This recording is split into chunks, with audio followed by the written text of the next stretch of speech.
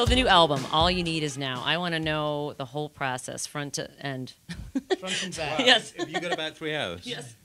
Well, Well, I took you years, though. Roger's going to take this question. I'm going to take a break. I'll see you a bit later. Okay.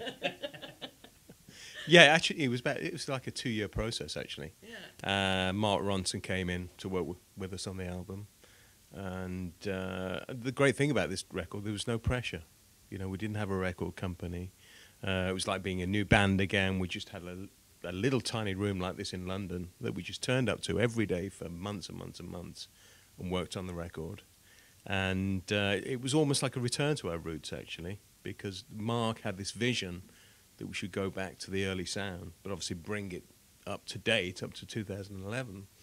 And it's really working for us. I mean, it's going down so well. We played at Coachella the other night, and the new songs went down as well as the classic songs. So it's really working for us. I love that you did Coachella this year. You did South by Southwest, which I think is really cool. But at Coachella, I know it was a great show because I saw Danny DeVito boogieing down. Yeah, you saw that. Yeah. That's was very great. funny. It's a great video on YouTube. You have to look No, for it it. really worked for us. And the time slot that we went on was just incredible because it was just at sunset. The sky turned this beautiful color of purple. There was a beautiful breeze just picked up. Yeah.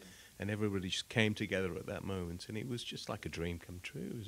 It's incredible, wasn't it? It was a great moment. I mean, we played this song, Reach Up for the Sunrise, and I looked out and I could see across the field just, it looked like 100,000 hands in the air. Half the people had their hands up in the air, right to the back of the field. It was incredible. That has to be just a trip when you play any big event, and that is a huge event. But seeing all these people cheering for you and getting that into your music, and then when you do smaller places, it's got to be a completely different vibe, which is better. Are they both just different? The ones that are really exciting, the shows that are really exciting, tend to be the really small ones and the really big ones. It's the middle stuff that I don't know, actually. I mean, we've had some great shows in the medium-sized arenas and some of the sheds outdoors as well. You know, we every time we go on stage, it's the most important moment of our lives. It's kind of what the album's about, actually, that whole thing about All You Need Is Now. It's very much about, you know, making this bit count, not waiting for the bit that's going to come or thinking about the bit that's just been. It's about making this bit work. And on stage is a very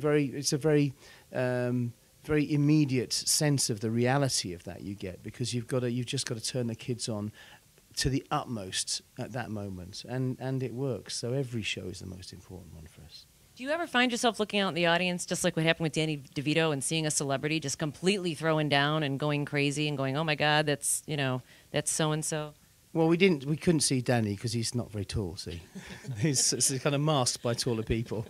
Actually, I remember seeing Donald Trump in the audience once. Was he whipping his head back? And I could just see his hair kind of going.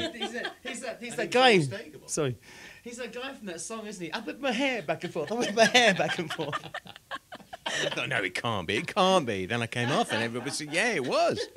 And it was just, you could recognise the hair. But it does happen, you know. Did anyone else? My beard. Roger, you're going to challenge An inspirational beard. Yes, it is actually. My wife's trying to grow one now. She's Persian. It's not too difficult.